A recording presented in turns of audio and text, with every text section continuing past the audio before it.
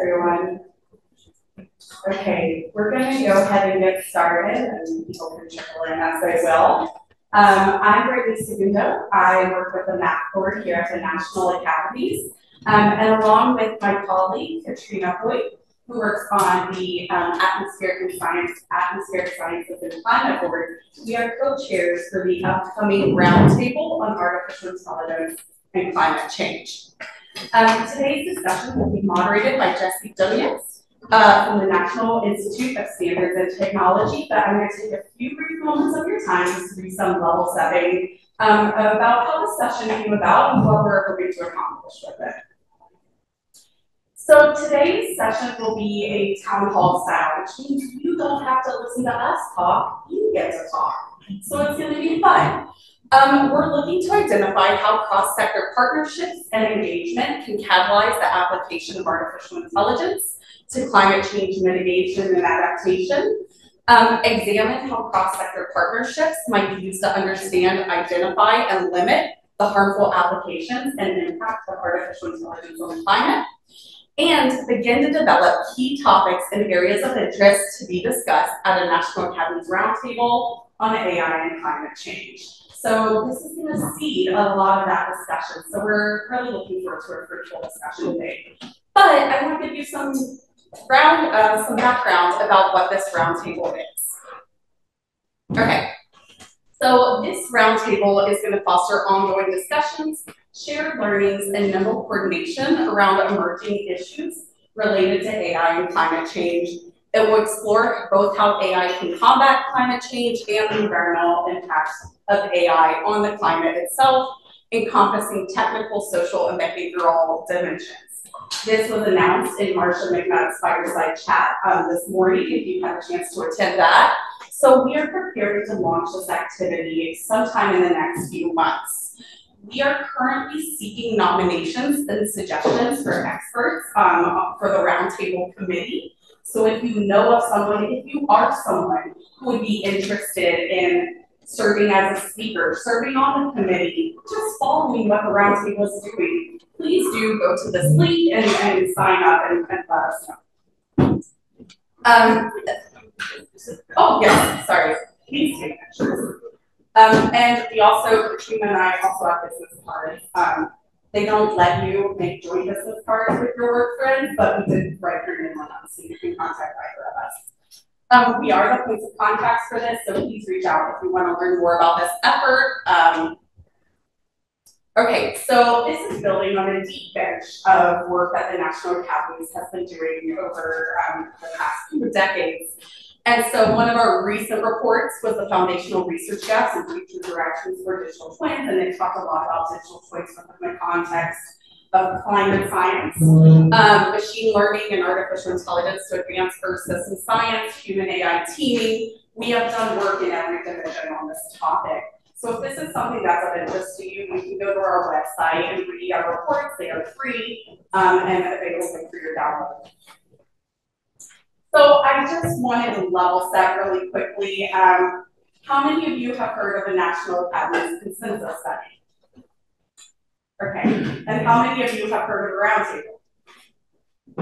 Okay, so we've got some people who know what it is. Typically, most of the people I meet are very familiar with our consensus studies, kind of our bread and butter, and they make recommendations, targeted recommendations for sponsors, things like that.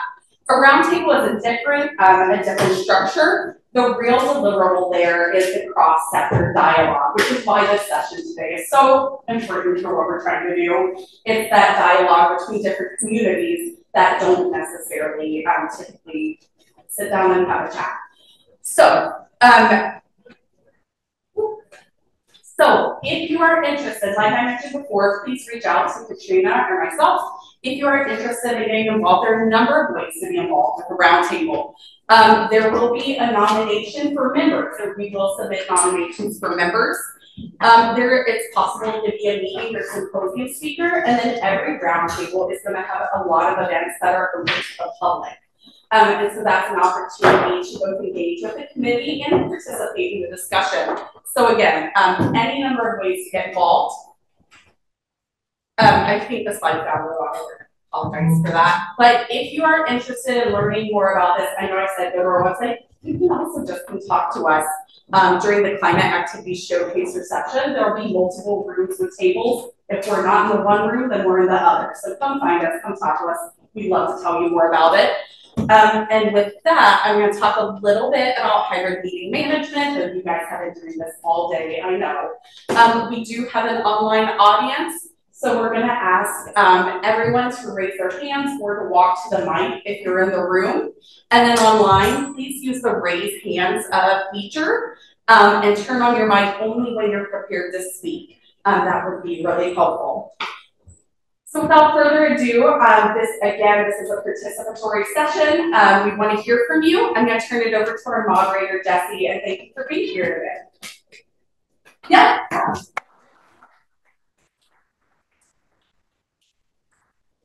All right, thanks, Brittany. Am I good? Okay. So as Brittany said, this is going to be kind of a generative conversation where we're trying to brainstorm some of the ideas that come out of this round, or some of the needs that this roundtable could serve. So we've set up a couple of questions to drive the conversation. Let me add a little bit of housekeeping. I know that Brittany did some of that, but just briefly, I just want to note I am here as a representative of NIST, as Brittany said. So I am a federal government employee. Just want to note you shouldn't take my entertaining or even floating ideas here as necessarily U.S. government positions on things. All again in the spirit of brainstorming and generative discussion. And also, I think these conversations tend to be most useful if people are thinking about and responding to and building off on each other's ideas and suggestions. So please do consider that as we're having the discussion. With that, let's just dive into the first question. So thinking about the many problems that need to be solved in climate change adaptation and mitigation, which ones would benefit from AI-based solutions that would involve the kind of joint work between governments, private companies, and nonprofit organizations that the roundtable is ultimately hoping to catalyze, and what's needed from each section? I know it's a very broad question, but I just want to see if anyone has any immediate reactions to that. If not, we can probe a little deeper. So any thoughts on the broad question? Go ahead. Well, for us. Oh, I'm sorry. Oh. Yes. Wait.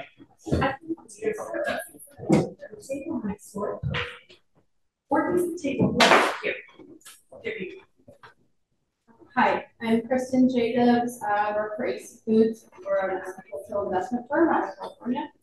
And so for us, this question, I think private companies. So we try to look at our soil carbon stocks, our general, scope 1 through 3 emissions of our agricultural supply chain. And so what we're really working on right now is trying to figure out how do we use technology and AI to gather the most accurate and good quality data to report on our greenhouse gas emissions. And so what we're trying to do right now is build a technology software platform for our companies that can do just that. We're basically we use many different technology platforms for all of our different farming companies. And so, for water data, utility data, fuel data, it's all coming from a million different sources. And so we're trying to build an AI solution that can basically pull data from, manual spreadsheets, your typical Excel spreadsheets, paper written, invoices or, whatever it may be, and, get that all into one dashboard. So that's kind of where I see our need. I'm going to press you on that. Thanks very much for the comment. Where do you see the needs for different sectors interacting? Can you just spell that out? Where do you see the convergence there between different sectors? Yeah, everywhere. I've been, talking to different people from many different sectors, and the nature-based solutions, from natural resources. We already work with a lot of natural resource companies and nonprofits, and so mixing, and then mixing in the academia and government, the government sectors, to better understand our water policies and how all that, all of those different sectors and all of our different needs. I do think I don't know what it is yet. The AI is still so wild west for us, but how that all gets wrapped up in AI, I think it definitely will have a contribution, but I'm not really sure. So awesome. So we're throwing back the question partly. That's true. Any other thoughts?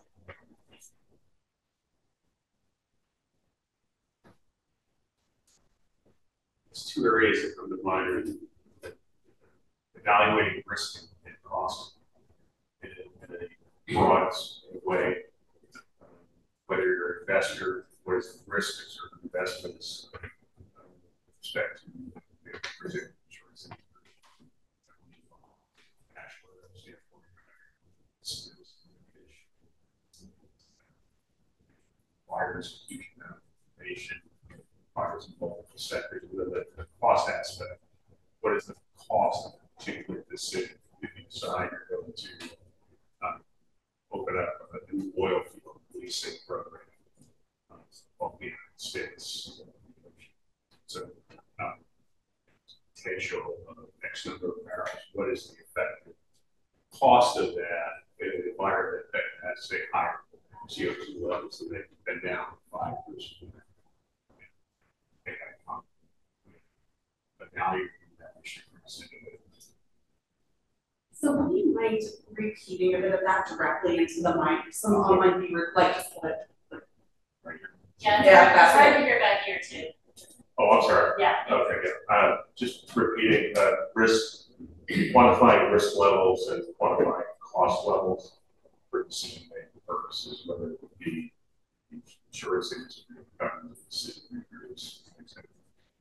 And it sounds like you're envisioning that is partly a question of the different stakeholders here bringing different data sources. Exactly. That question. Yeah, I'm assuming that they're interactive and probably cross. I think there was another question.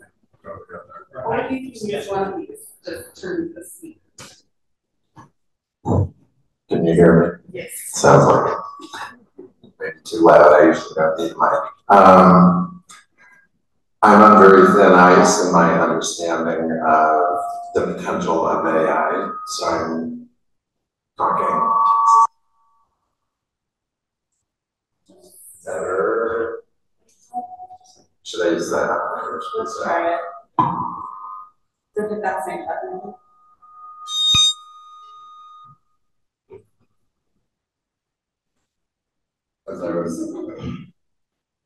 Is this on now? yeah. Yep. So I'm speaking more from the perspective of an educator and someone who works with government, local government. So one of the huge social issues I think that we're all facing is too much information and lack of trust in information. So what I would hope that AI can provide is ways to synthesize and make accessible and transparent information sources, which currently are, essentially overwhelming and, cherry picked for. So, and one of the things that I think has cuts in both ways in that direction is thinking about who controls the inquiry, if you will, to get the results that are back. So it's something that gives people more sense of agency and being able to get good information without at the same time letting it go down into their ideological rabbit holes would be something that I would love to see come out of this. I've been experimenting a little bit with this kind of thing with colleagues and looking at issues around renewable energy citing more contents. That's my wish as opposed to a knowledge-based Wishes are exactly what we're looking for here. That's the whole idea is looking for in this first question, look for the problems to solve. That's perfect. Online question, perfect. So Catherine, why don't you go next? Okay, hi. Thank you. My name is Catherine Harrison. I work in public health and healthcare. And so one thing that we are really struggling with, given just again, as others have said, the types of data, the disparate access, the different just how it's collected, where it's collected, and then a diverse landscape of healthcare services. It really varies by region or state or even local level what's available, and to be able to have the ability to bring that together and lay out scenarios and modeling of health impacts. So, for example, on heat days, we talk about surge in healthcare facilities for extreme heat and heat illness, but we aren't also looking at asthma or diabetes or kidney disease flare-ups, also in relation to extreme heat. Everything is pretty separated, coming from different data sources, kind of single point to point. And so looking at that to one with the resilience of our healthcare systems and see what sort of planning and possibly even, scenario planning based on surge and what we've seen in the past with pandemics, of how we can, what are some kind of optimal scenarios to prepare for that. And then at the public health level with communities, there's already a lot of talk out there on disaster resilience and planning, but climate change from a health perspective as a kind of a slow motion disaster on a daily basis. There are other health impacts to chronic illness that occur even with marginal changes in the climate over time. So having some ways, and I'm not sure exactly how AI could fit into this, but to be able to look at that and model, resilience strategies. Excellent, thank you. I'm already hearing one theme emerging, which is data, both as data sources across these different sectors, both as inputs for AI systems and as potentially ways that some things that AI systems could produce will be informative to different sectors. More thoughts?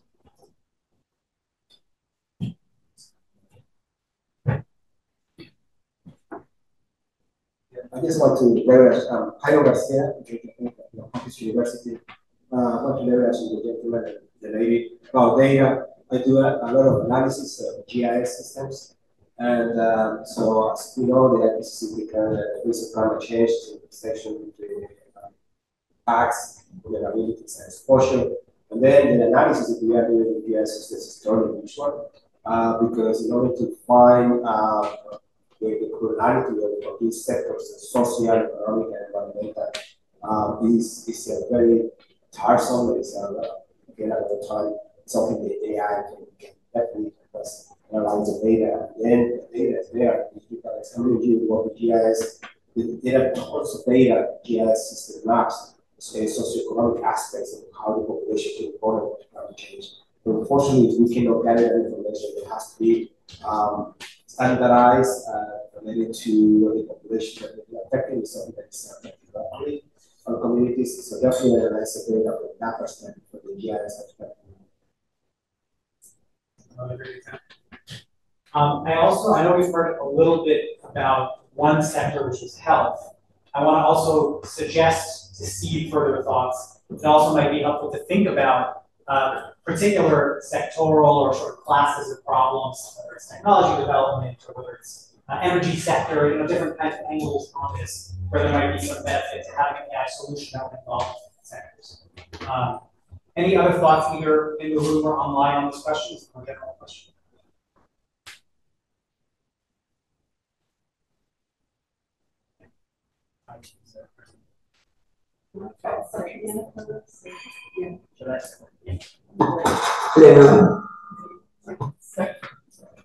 Online, can you guys, we're seeing that you're having trouble hearing. Can you hear me now?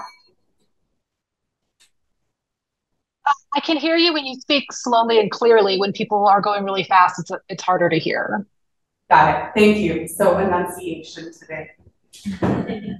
Oh, sorry.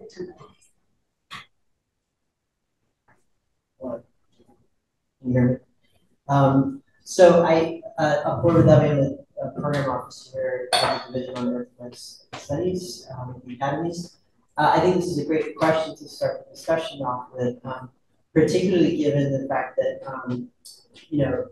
these are obviously kind of like a really multi-sectoral problem, and we're kind of recognizing the scale and the pace of the change that's needed to create these transformations precisely at a moment when a set of technologies has evolved that allows us to act at scale and to quickly. The problem is that the responsibility is differentiated, right? So like the private sector entities that have the technical capacity don't necessarily have like the responsibility and authority of the public sector to kind of implement these. And they're asking lots of questions. So if you talk to people at Microsoft or Google, they throw a lot of their own kind of technical resources to AI and ML type problems, but they have a hard time prioritizing like where these efforts are going to be in aligned partnerships. So in answer to this question, I would say that if you talk to folks at Microsoft and Google and places like that, they would say that one of the major areas where AI and ML is kind of positioned to address specific problems is outside of the data and observation of understanding space is process understanding. Involving many of these systems that we're talking about are profoundly multi-sectoral, cross-cutting, and they're structured in ways and they're connected in ways that just make it really impossible for us to be able to manage them or understand them, let alone manage them. So I would say that to the extent to which AI and ML techniques can be brought to bear to help us understand really complex interactions and outcomes and kind of dynamic interactions and feedbacks across scales, I think is That's a great example of a place where AI can play a role. Something else I heard in your answer was some division of, you framed that I think as what the different sectors, the challenges the different sectors face, but maybe flip it around. It sounds like one thing that the government sector can bring is some of that prioritization, and some of what the private sector can bring is more of the technical on the ground experience and expertise. Was that a fair summary of that? More thoughts? Sure. I'll speak slowly. Probably Texas Players Institute.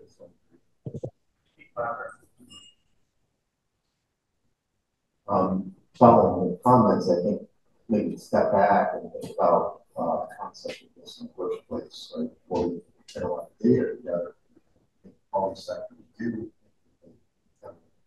Way to think about this, communicate with common understanding, framework, and really set the stage for what we're trying to accomplish and understand the problem context. So that's going to help teach it and help data. AI can help us conceptualize the problem. I think most of us in this room understand that it's pervasive, it really cuts across all sectors, interacts with all sectors. So coming together with a common understanding about problem space and solution space in venues like this, I think that's really the place to start too. Absolutely. The expertise to do that, bringing together and defining common thinking, which exists across all the sectors, I would imagine, all together. Were there any other questions or suggestions online? Some questions. Just want to make sure we're not missing.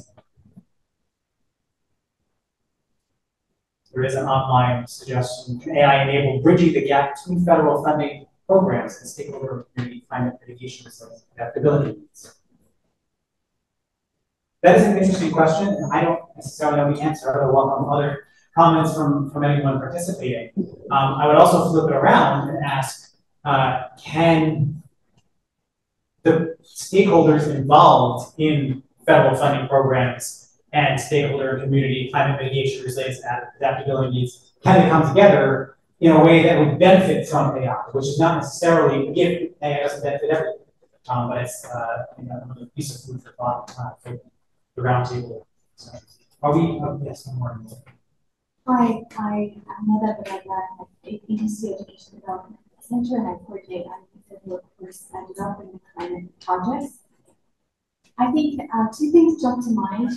Climate change is going to jeopardize a lot of jobs, and that begs the question of what are we doing to help increase the systems that are teaching youth how to use AI solutions and tools, how accessible it is to them, how can it enable them to be able to obtain jobs technology early.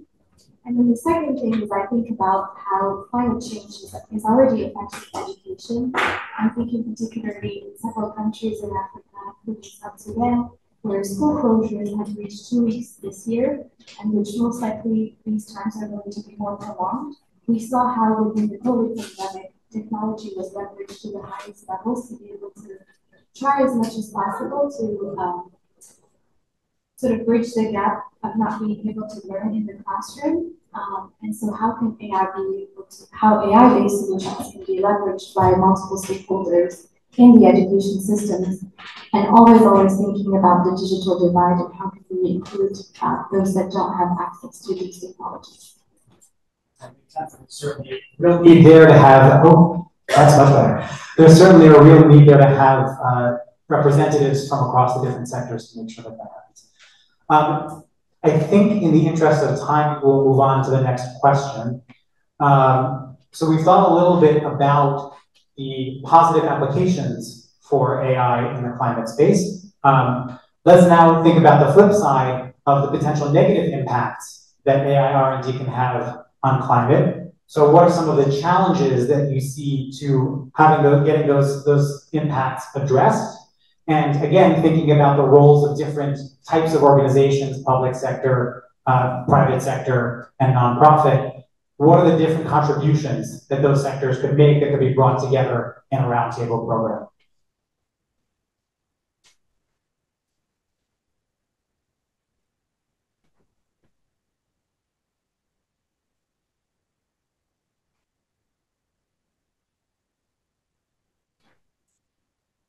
I guess I could just start things off.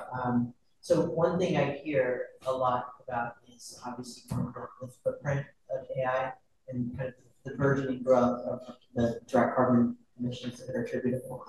I think if you talk again to like the technology folks, they would point out that the amount of energy that's used for AI in a given unit of time is actually pretty small right now relative to kind of overall usage, comparable to how much energy spent watching TV units across the country. But the problem is that obviously it's growing. But the really interesting problem to me is that there's direct footprint, which is the energy that's used to run AI and train AI, as well as the embodied carbon in kind of all of the infrastructure.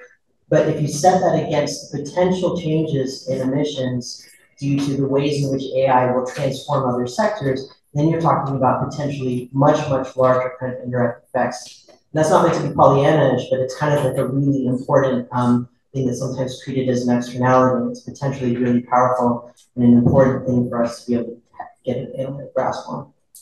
That's great. So let me dive into that a little bit for you or anyone else. What are the challenges to actually doing something about that? And where can people from these different sectors contribute to starting to solve those problems? Why aren't we solving this energy usage problem or embodied energy problem already? That some of these sectors might be able to help us get past the barriers. Small question.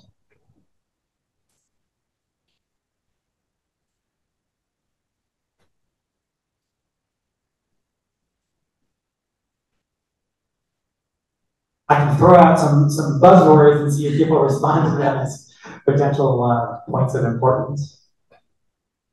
There's measurement questions, there's regulation questions, there's issues. Yeah, yes.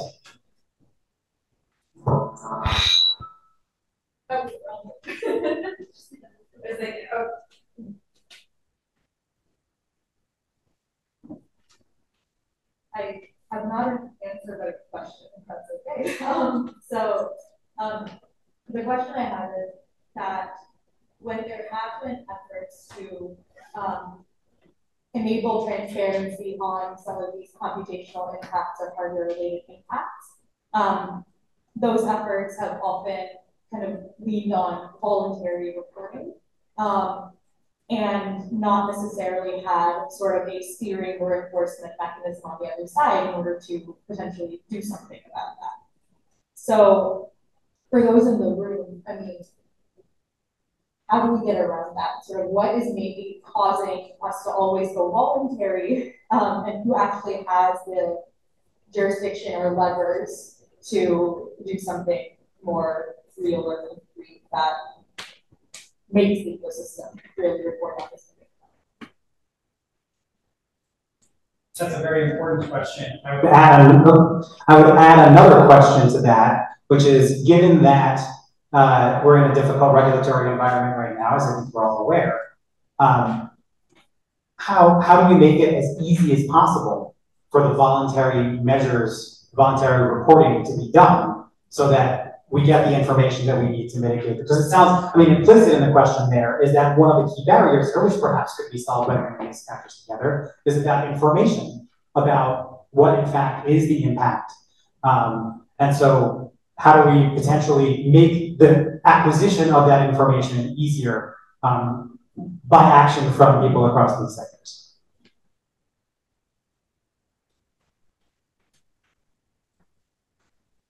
I think it's a combination of reward and punishment. So the reward for a private sector, publicly traded company, is the ESG rating. They can increase the ESG rating and therefore get more investors. And then the punishment part is, well, I don't know what's going to happen come November, but the new SEC requirement for publicly traded companies to report not only on their environmental impact, but also on their climate mitigation plan as well. So I think it has to be a combination of incentive and disincentive. I would imagine. Does this take a second to draw? Okay. I would imagine then that to design those programs well is precisely something we would want all of these different players to be looking for. You don't want the programs that are designed to be irrelevant or impracticable for the businesses that have to implement them, but you also want the government's policy goals. There was another hand back and just behind.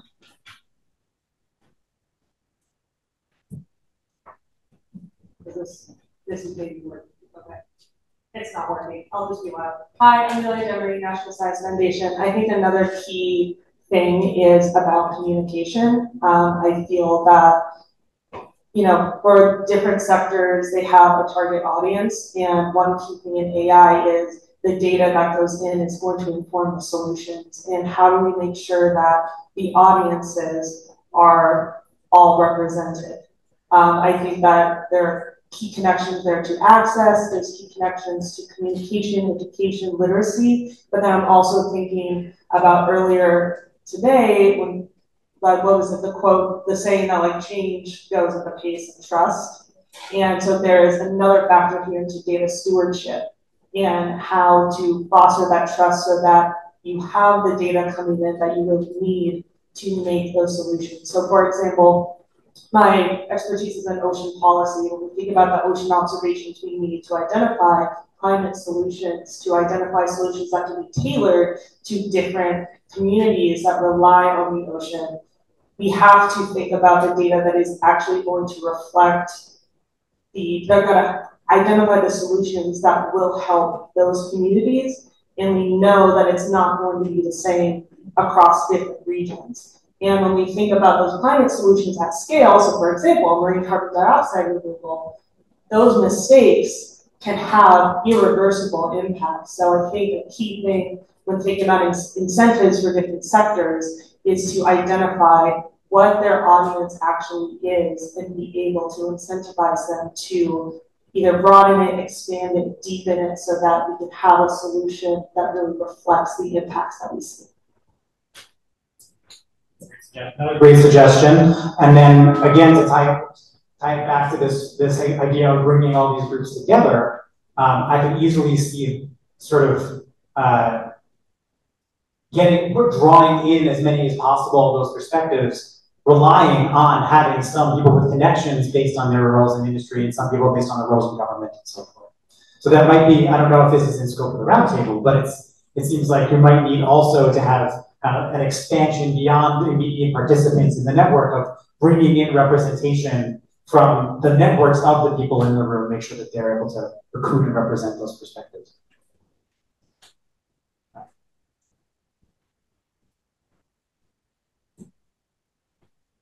Hi, I'm Catalina Gonzalez. I'm at George Mason University and I'm a civil engineer. And I think one of the key challenges is infrastructure, right? Because given the nature of renewables, you can only have like maybe 20-30% of that energy that goes into the existing grid, right? So even if AI companies, that's where the biggest footprint comes from, want to invest in renewables, we need to make the grid, invest in the grid. So that investment actually goes into their net zero kind of establishment because there is so much that the existing grid can take.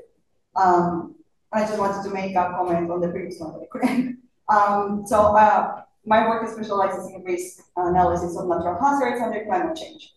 And I think one of the key barriers that we have, I work in the integration of AI there, is who owns the data, and do we have a common repository that we can go to and get that data from? There are a lot of problems that even if we have physics-based models, we cannot validate, or physics that we just don't understand, and AI can help us understand. So, going to give a very simple example, say mine field is how you can use the rig, right? It's such a complex problem that a lot of the models that we can do right now have to rely on data, but the data gets lost in the process because when a hurricane happens, FEMA gives on aid to local governments and everything.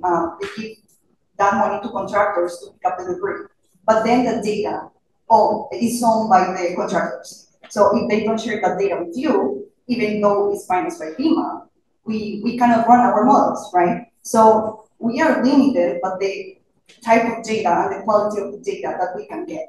And even if, of course, there are satellite imageries and other things like that, AI can help us to understand so much more if we could get access to that data, right? So I'm a researcher. If I could get access to that, that would be great. So I think those, the challenge is let's make data more available and accessible to people so we can all contribute to solve the problem.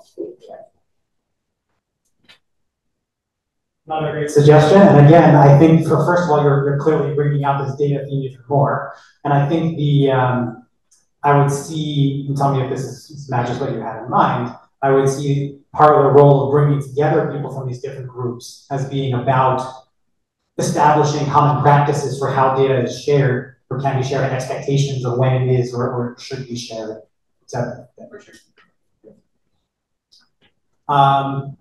And so there was a comment on the Zoom about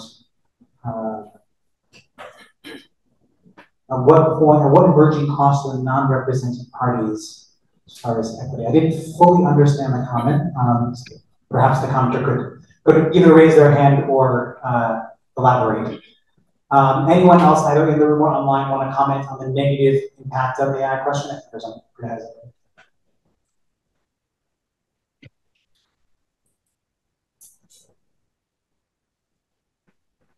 Yeah, I think one thing that feels like a very big challenge is that when it comes to AI, energy, and hardware impacts, we've talked about the fact that there are challenges, but fundamentally, we know that these things are in some ways quantifiable, that we can collect data about them.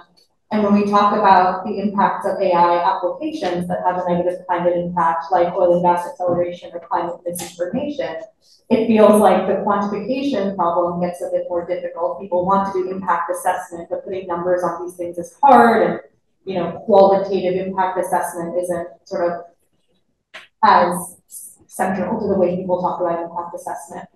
And then some of the levers also feel harder because if you're asking technology companies to not accelerate oil and gas exploration and extraction, you're basically needing to question their business models, which is a much bigger challenge than potentially kind of a technological tweak. So that's something that feels to me like a big challenge, and I think why the AI conversation often gets, AI for climate conversation often gets framed as AI can be used for climate applications and AI is bad because of its energy impacts, but this sort of AI bad applications get left out because we may feel less concrete in what we do about it. And so I think the challenge is how do we make that more concrete? How do we take more tangible actions towards addressing business as usual AI applications? Important point that maybe was not featured fully in the framing of the question, but is also very worth thinking about. I think we do remember this. I think it's a good question from online, which I think is referring to global equity. You know, if AI is developed by a few US-based companies, then anyone who's not in the specific companies might not be aligned with the intent of benefiting from the for-profit nature of the organizations that they're developed. Or to the comment from the panel this morning, some percentage or majority of code is in English or Chinese. What about all the other 6,000 language groups that exist in the world, and how does the non-representation or non-inclusion of all of the people in the world and all portions of the world play into this? Yeah, thank you for clarifying that. I think I misread the word codes because I work in NIST and we think too much about standards. So I went to the wrong place. And I think that gets back to the point that was raised earlier about bringing in lots of representation via whoever's going to be participating in these conversations through their networks and their knowledge. One more comment here. Thank you. Related to that, I think also broader buy-in by all stakeholders, transparency of the model. So that's an issue. Transparency of the models is an issue, no matter how it's applied. So if we can't trace back how these decisions are actually made by anyone, what's included or not, that's a problem, I think. So having some pathways to go back to the original data resources, published studies, whatever it is that they're drawing on, I think is important, and that's getting harder to do. So across the different sectors, think about who's building these models and transparency that's built in or not. I think is important. Are you thinking about that as far as the negative or positive side here? Are you thinking about like negative impacts of AI? Can you say that, or are you thinking back more toward the positive potential application? I think it's potential negative and a positive. It's something that has to evolve. So if there is not transparency, I can see a lot of people pushing back. Who's left out? How are these decisions made about the data that's included?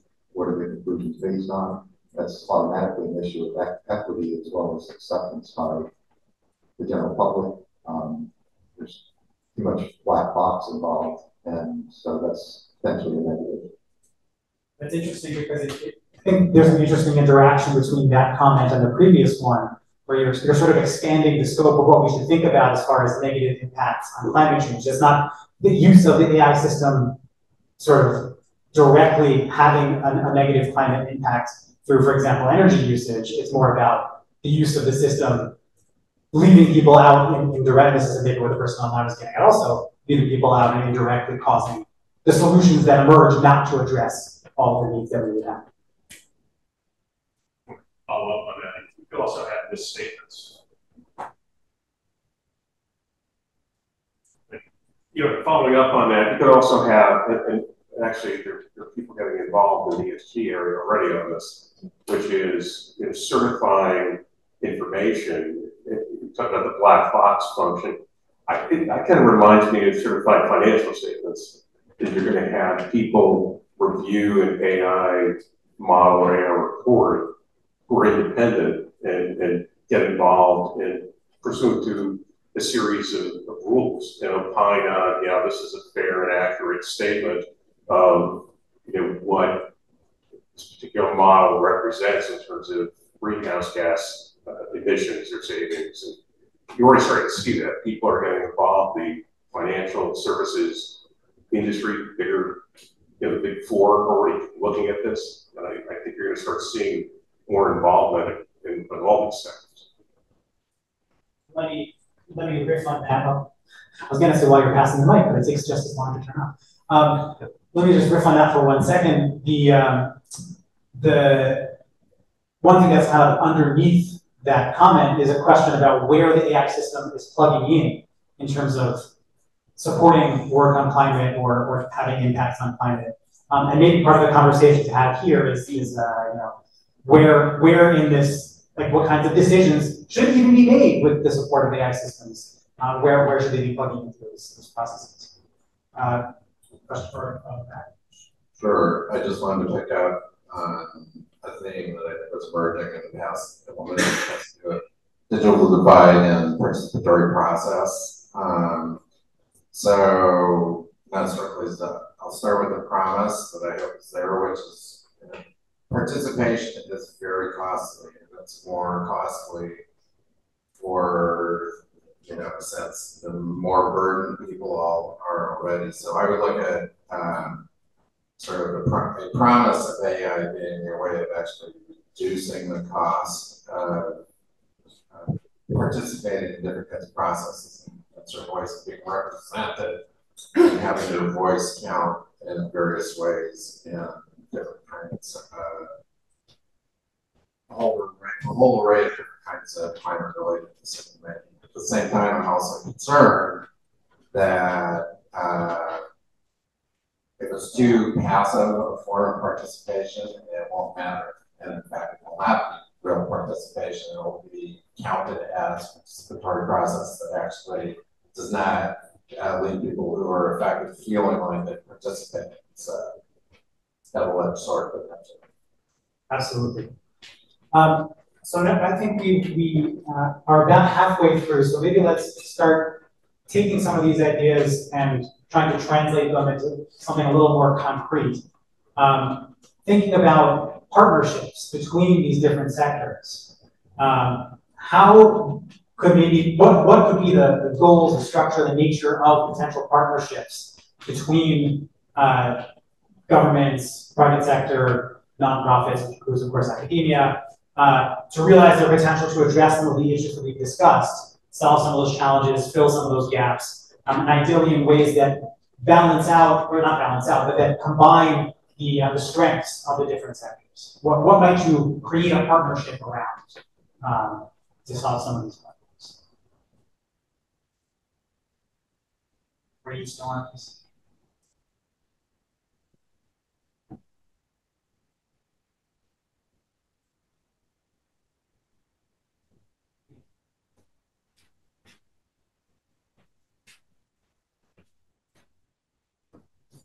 Thank you. My name is Mohammed Ittifaq. I'm assistant professor at James Madison University. I might not suggest like kind of potential to kind of create some sort of magic solution to that, but I think few of the things I've been thinking overall since this conversation has been started. I think the whole conversation is more of a very neoliberal ideas like these technologies are going to solve the problem. And I think we thought the same about social media back in the days. And then until very late, we realized like, oh no, it's a hub of misinformation and conspiracy theories and like threat to democracy and like those kind of things. And I think with the AI, if you hear all the CEOs of the tech companies, people who are developing AIs and they're competing against each other and making themselves or other people proud that we launching ChatGPT 4.0 or like, you know, things like that. I think they probably haven't realized fully the potential or the consequences. They always promise it's going to solve some sort of tech problem and we're gonna, you know, like from warming up our toast to climate change to health to education and kind of very flowery, rosy promises, and then media and everybody takes those hypes and then start kind of framing that narrative whole thing until like kind of 2 decades later we realize like, oh, actually it has done more damage than it has promised to solve the problem.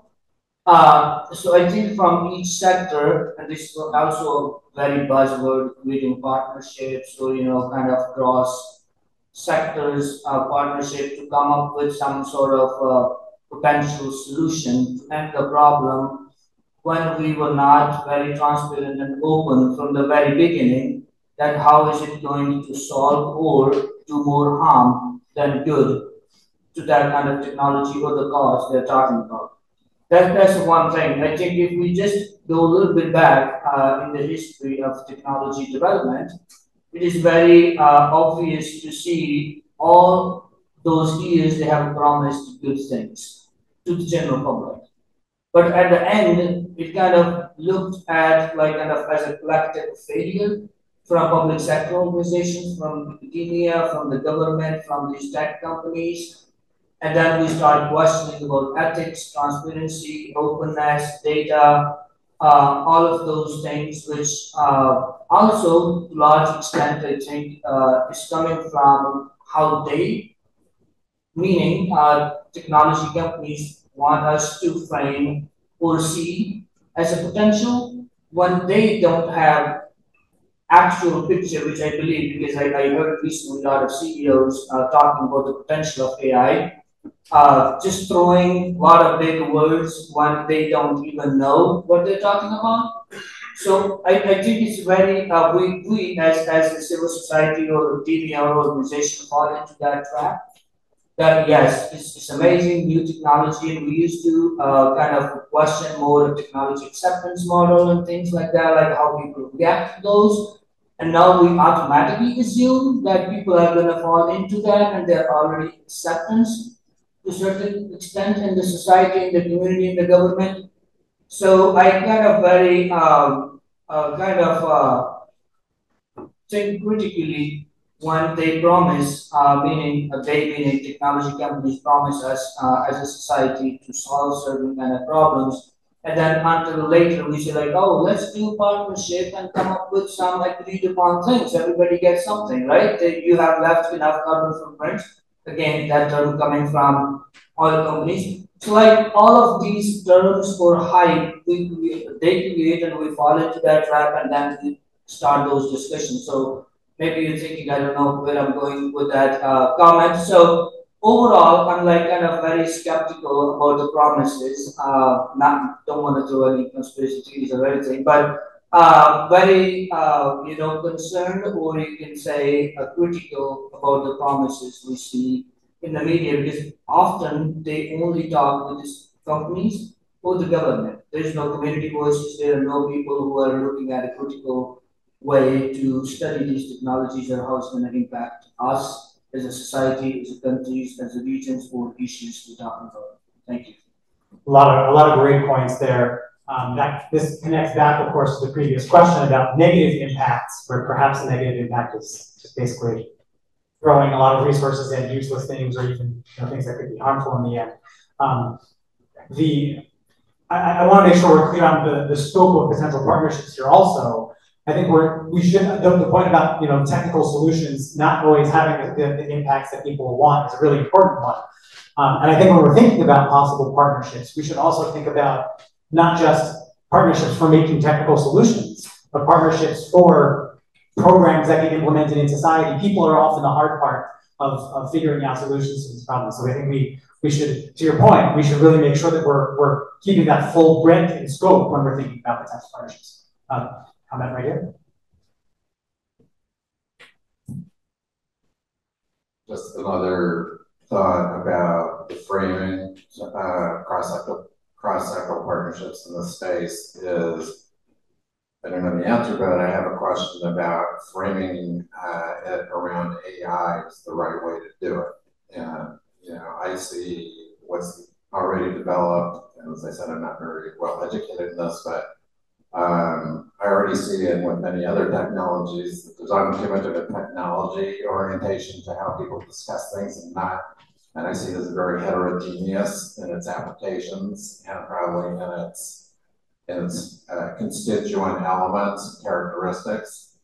I would rather, as a question, I would think maybe it's better in the climate space to approach AI from the perspective of the problems and how AI relates to the problems rather than starting with the technology, just as a proposition.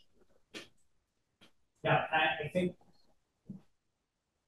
I think that's, we were trying to get that a little bit with, starting off with those questions about where are the problems that this would actually be an impactful approach for. But certainly that's an important sort of consideration. I would leave it to the NAS folks if they want to comment further on the kind of thinking behind the roundtable on this front, as far as where in the process of thought AI pops up as the go-to. There was another. Can you hear me? Yes? Okay. So my name is Gyami Shrestha. I'm a new national program leader at USDA BIFA. And one of the programs that I'm leading is called Data Science for Food and Agricultural Systems, BSFAS. I would encourage everyone to take a look online at this program. And my particular comment is personal, so I'm not representing my agency. So I would say, what kind of cross-sectoral partnerships? So thinking beyond a company that has certain profit goals, and like if I use an example of maybe a particular technology that's related to agriculture or farming, or a group of people or an entity that's interested in employing a small plot of land or a small farm to remove carbon or to more efficiently use their water to grow their crops more efficiently. So there's, a cross-sectoral partnership does not necessarily just have to be between the government or a company. And I think we have to think bigger. When a company thinks of, okay, I'm going to develop an AI technology to address problems in this particular sector in agriculture, how big are they thinking? Are they reaching out actively to these different groups, stakeholders in this sector before they develop their technologies? Or are they just thinking, hey, I have this big idea, it's going to make a lot of money, it's going to save so much, I don't know, so it's going to maybe remove so much carbon, or it seems like we have so many silos where we're not thinking, wide enough to include all the stakeholders who should be using AI and data science to address particular issues. I would say, are we looking at the smallest farms, the poorest of farmers, or are we looking at the poorest of people who might become farmers in the future? Are we talking to immigrants, new immigrants, maybe who are crossing the border, who are going to become farmers, for instance? Are we talking to students who are interested in farming and who are also interested in AI and who are, who's in the room? Who's developing the technologies? Who's informing the technologies, and who's going to be, who's going to be the future of AI? So, what I'm hearing in the room so far, it sounds like there's a fair amount of reticence, I would say, about some of the approaches that have been taken in the past to developing solutions that have this flavor. I'm wondering whether that meta level of how ought processes like this to work, how should solutions be developed, is a place where there is room for convened parties from these different groups to do some thinking or either demonstrate or at least elaborate on what that process should look like. Just a bit of a provocation to think about whether maybe that's the right level for the discussions that are envisioned here, that rather than let's all go develop a solution together as part of this cross-sectoral partnership, maybe the partnership is let's demonstrate how you properly get all the right stakeholders in the room, or come up with the guidance on how to get all the right stakeholders in the room to make sure that we get the right outcomes with respect to climate and other causes that will come back. Hi, David Wilson from Western Illinois. So I don't know if this is helpful. A couple of things. the question almost sounds like nothing is happening now, right? Where when actually the sectors are like inextricably tangled up all the time, right? In terms of where government funding is coming from, philanthropy, corporate, academic,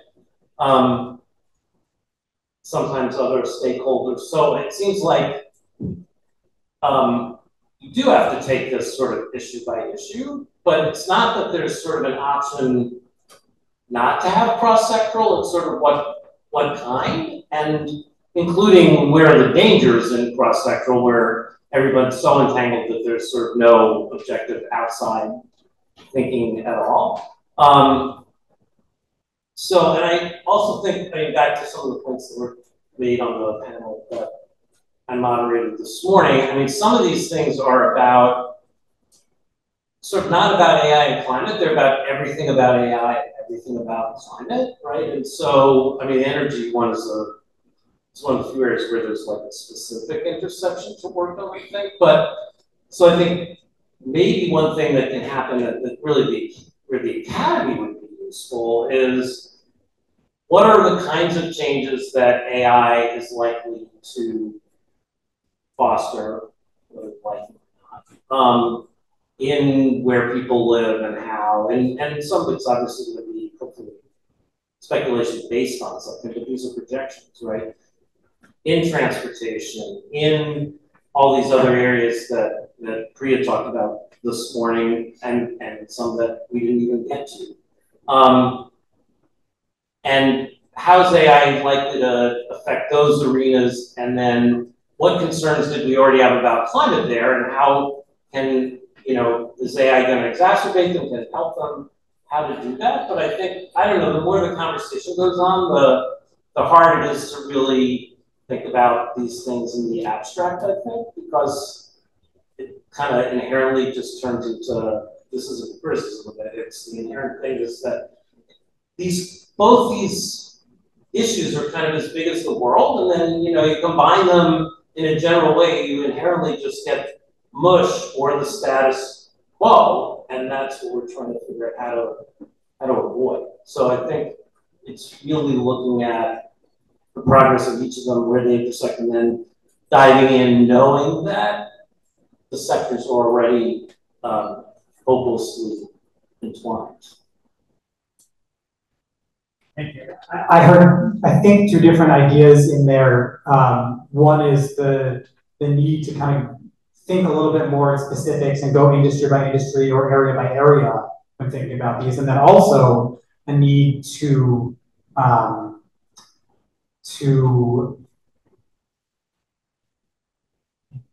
try to get beyond the kind of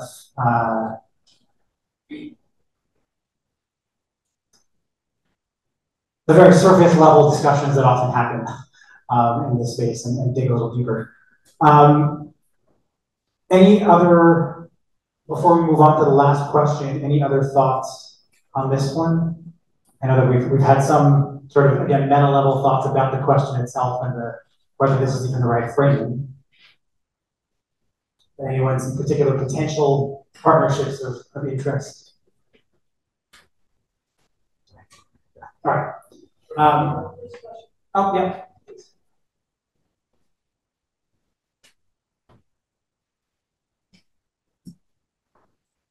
Yeah, I guess it's falls loosely into the vein of partnerships, but how do we create kind of education and capacity building opportunities to allow these very, you know, like we're saying, the conversations need to have a very specific context, right? We have to dig in. That means there have to be enough people who have the baseline knowledge to dig in.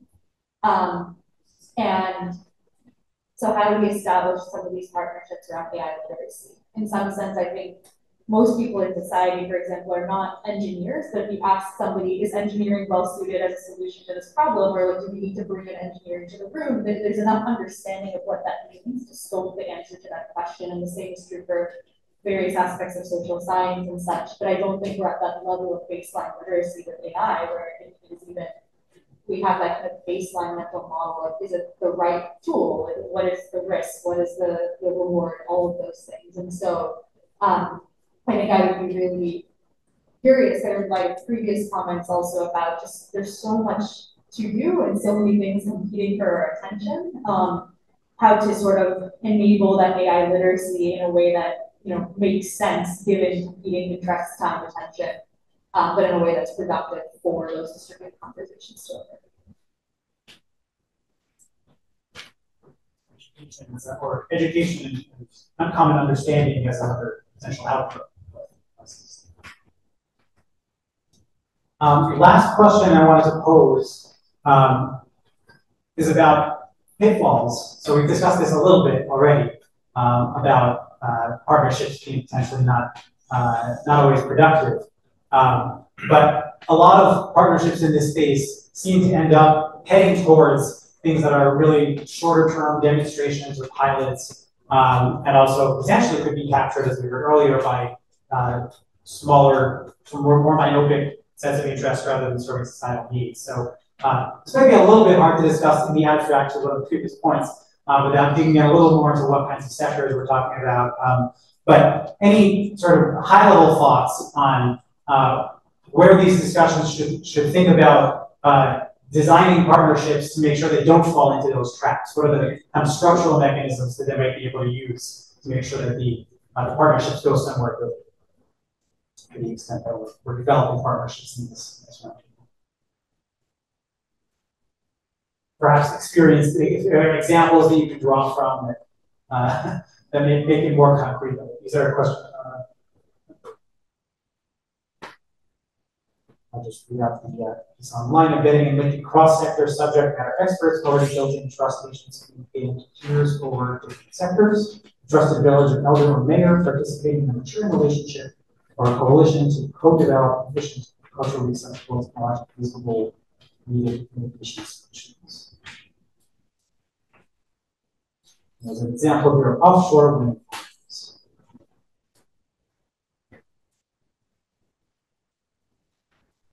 So it sounds like the key recommendation here is to make sure that we have trusted channels between different sectors, with people from the different sectors already trust, and then get some of the potential things.